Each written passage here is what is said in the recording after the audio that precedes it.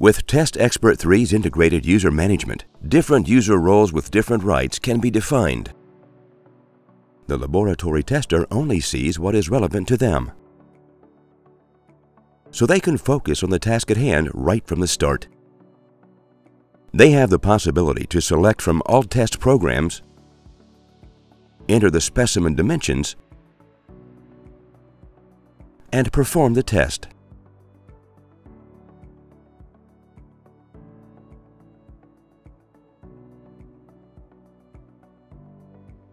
After the test is completed, the user, in this case the lab tester, can examine the results and save the test data as a series. Additional setting options are not available. This simplifies use and reduces familiarization time and input errors. All buttons for operating the testing machine are visible in the toolbar for all user groups.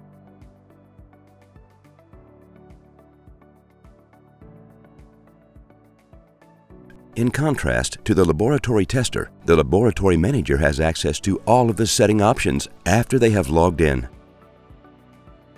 including the test program configuration and the testing machine settings.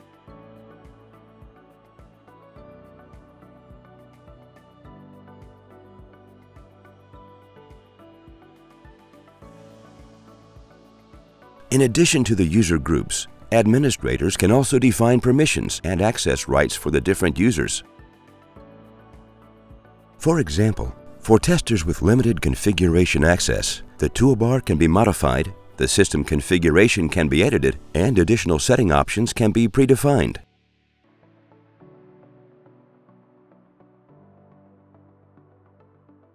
Administrators can not only manage the 3 predefined user groups, they can also create their own groups with different rights.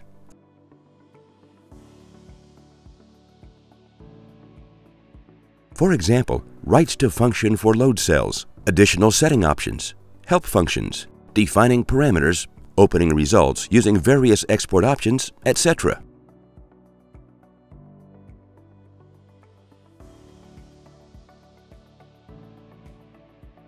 Password and access guidelines for the different users can also be edited by the administrator.